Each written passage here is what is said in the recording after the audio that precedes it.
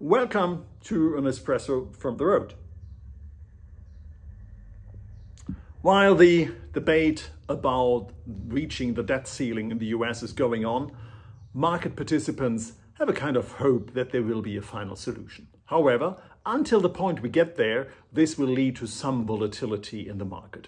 Once it is done and we learn that there will be no default of the US, we think that the participants on the markets will go back to the underlying main question. Does the tightening of monetary policy bite?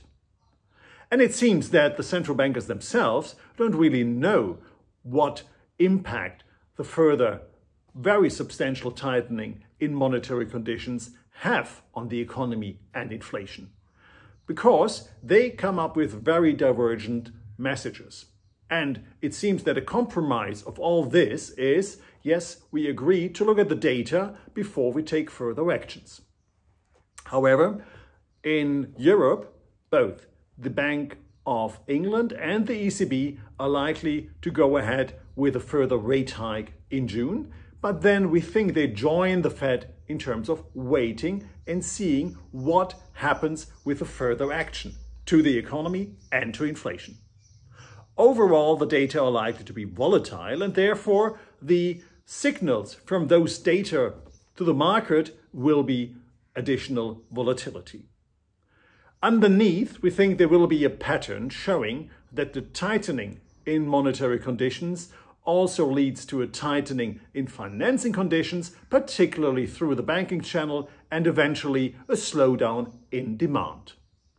This is not likely to come through in an immediate reduction in inflationary pressure.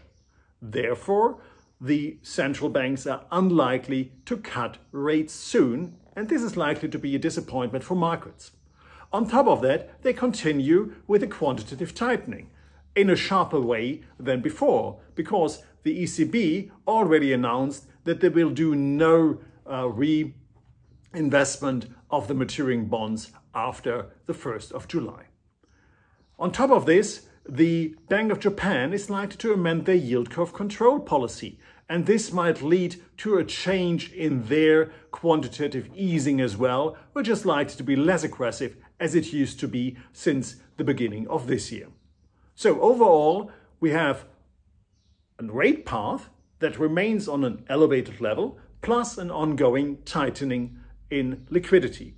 This suggests to us that credit spreads are likely to widen somewhat, and also the spreads for the European periphery countries.